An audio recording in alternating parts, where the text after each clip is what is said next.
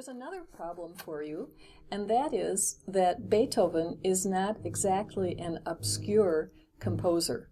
So many people have recorded his works already many times. So how can you, or why should you, do it again?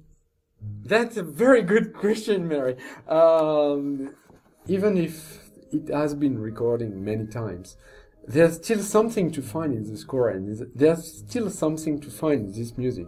And each pianist and each musician has a different approach for the work.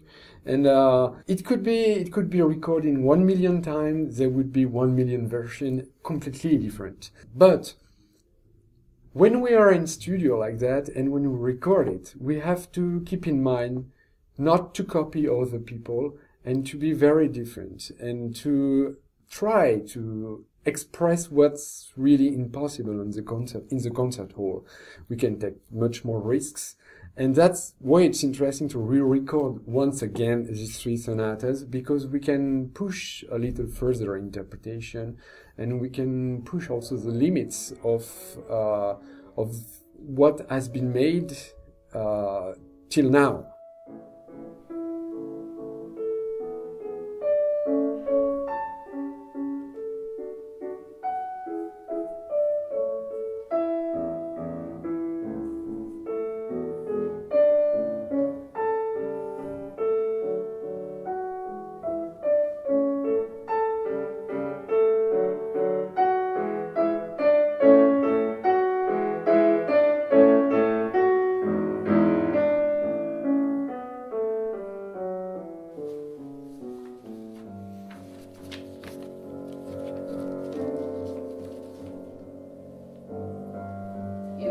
About looking for something special or different or expressive of your own personality when you play a piece that has been already recorded or played so many times.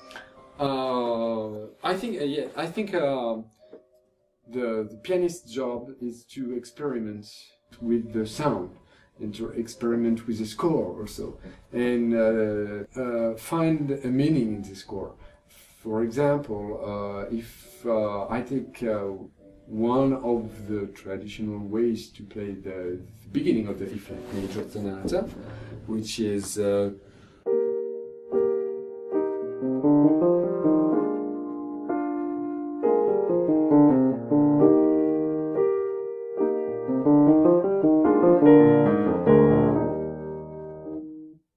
it's beautiful music. Can't deny that, but that's not the way I wanted to hear it, and that's the difference. So I will look in the score for something different, something that can express my ideas of Beethoven's music, and that make it sound different. For example, for me, with exactly the same work, the result will be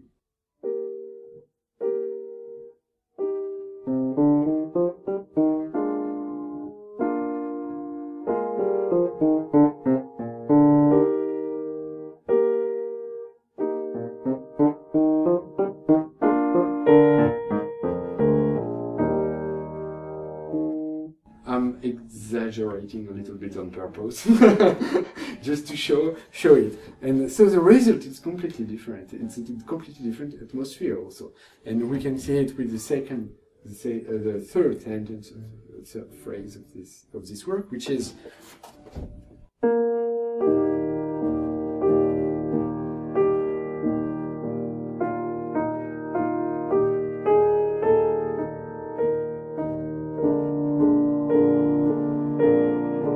traditionally like this. And I say that in the spirit of what I did before, I said I can go on with the experiment and take it